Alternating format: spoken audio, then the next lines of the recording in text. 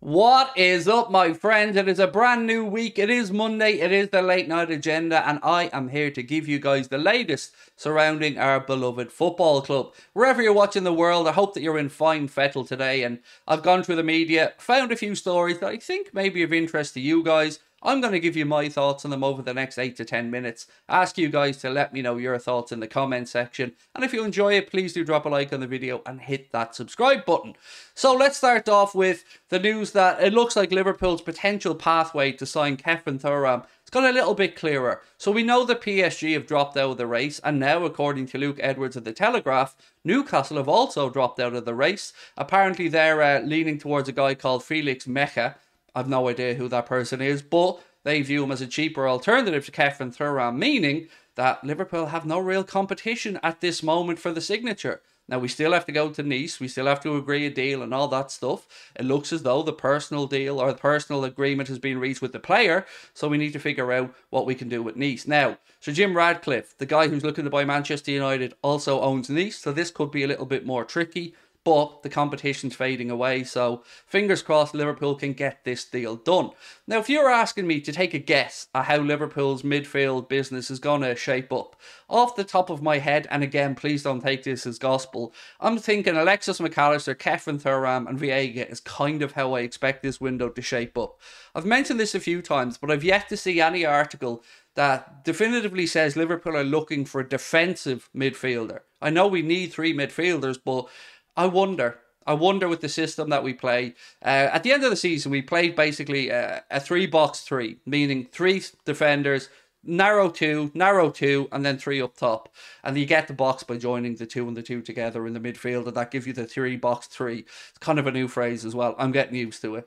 But I've not seen anything to say that we are out for a holding midfielder or defensive-minded midfielder, so I think maybe we're just going to look for 2 midfielders that can be box-to-box and then maybe a more creative, attack-minded number 10 type midfielder. Now, I'm not saying we need a number 10 because, of course, we have a brand new number 10. You may have heard of him, Alexis McAllister, World Cup winner and most definitely an Irishman.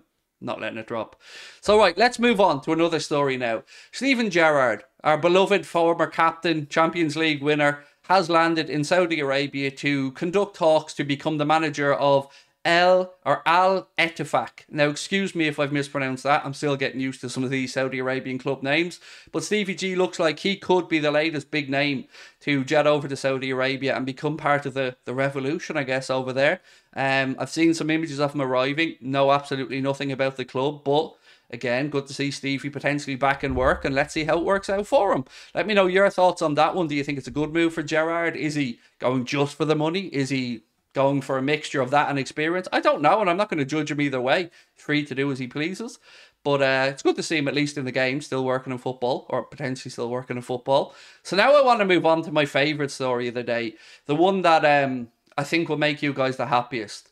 So Rudy Galletti and other sources, I should say today, have said that he understands that Liverpool are set to make a concrete move for Gabri Veiga. Now, if you don't know much about this kid, he plays for Celta Vigo.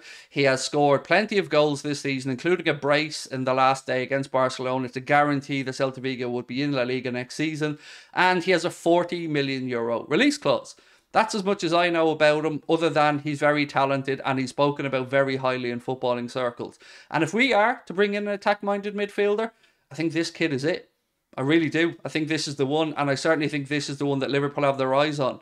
Now, we aren't the only ones interested, according to many sources. Chelsea, City, Liverpool, Real Madrid, Napoli have all been mentioned as having courting the young man. So we know what we need to do. €40 million is his release clause. We'd have to pay that in one lump sum, and I guess we'll wait and see what happens. But this is the one that I want. You're the one that I want. Sorry, couldn't help it. I know, I'm cheesy, but get over it. It is what it is. He's the one that I want. He is. He's the one that I want. I'm going to stop now, I promise. And I think if you're looking at a window where you've got, let's say, Veiga there for £35 million, you've got Thuram for, let's even go to £40 million, and McAllister for £35 million, That's £100 million window and the whole of midfield is sorted, which surely would give us some money for other areas if we so wish. So let me know your thoughts on Veiga. I know anybody who's watched this kid sings his praises. Now, do we have an ace up our sleeve? Can young Stefan Bajcetic, have a word in his ear? Obviously, we took Stefan from Celta Vigo for a much, much lower fee. I think about €300,000 if my memory is correct. But this guy, these links aren't new. I remember seeing links to this kid 6 months ago, and then started to look into him a little bit more. And again, look, I'm new to him. I'm not saying I've watched them all season, but I like what I see. And I also like the idea of Liverpool bringing in a midfielder who can perhaps give us more goals and assists, because let's face it, hasn't been great from midfield over the past few years. And if we can bring in somebody that can maybe play on that right-hand side of midfield, play in that 10 role a little bit, that'll do me. So again, let me know your thoughts on this youngster. Would you like to see him at Liverpool, or are you still on the Barella bus? Because I understand, I'm also kind of semi on the Barella bus. I want to be on it. I'm kind of leaning off it, holding on with one hand, but I just don't believe that Liverpool will pull the trigger on that deal. And that's the only thing that's really, like, if he was available, I'd take Barella in a heartbeat. And he may be available, but again, I'm not sure if John W. Henry will spend the money. See, I look at Liverpool at times, and I'm going a little bit on a tangent here, but I look at Liverpool at times, and us Liverpool fans is a bit like cuckolds. We're cuckolded. We kind of have to look at other teams go out there and doing their business and, going to win all the trophies and the shiny things. And we're kind of just being forced to sit in there watching other people do their business with what should maybe be ours. And it freaks me out a bit at times. So, yeah, that's why I'm not in for the Barella thing. I refuse to let myself believe again that I might actually see a summer where John W. Henry spends some real dough on players that are absolutely proven. But then again, I am worried a little bit differently. So what do you think on this one? Do you think we'd spend the money for Barella? Or do you think we're most likely to go for the likes of Veiga? Because remember, Barella's price is probably about 50 million quid. So not too prohibitive that we couldn't afford it. And he has now, of course, played in and lost the Champions League final. And I understand that people think that maybe his performance in the Champions League final wasn't great. But I would ask you, who did play well in that final? It wasn't a great spectacle either way. And I'd still have a 27-year-old Barella in his prime in our midfield if the opportunity arose. One final bit of news for you guys today is on, well, actually there's two more little quick bits of news. One of them is on another centre-back we've been linked to, which is Gonçalo Inácio of Sporting Lisbon. Apparently he's joined the Mason Mount Brigade and prefers a move to Manchester United, according to Ojogo. Again, I've no idea if this is true or not, just said I'd bring it to you guys because he is a player we've been linked to. And there has been some conflicting reports coming out of Portugal about his situation. So one report will say he's signing a new deal, another will say he isn't.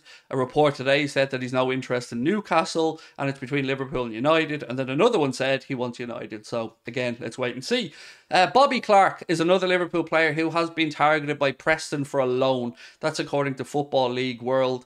Again, I don't have much more on this, but if it's the right move for Bobby Clark, Preston are a fine club, why not? So that is pretty much it from me today. Now, there will be probably another video coming out very late tonight, so keep an eye out for that one. We have a few other bits and pieces that we need to tie up with regard to a centre-back search and a few other things as well. So it is now over to you, my friends. Drop a like on the video, hit that subscribe button, and of course, let me know your thoughts in the comment section. Talk to you soon. Have a great week. Much love. Bye-bye.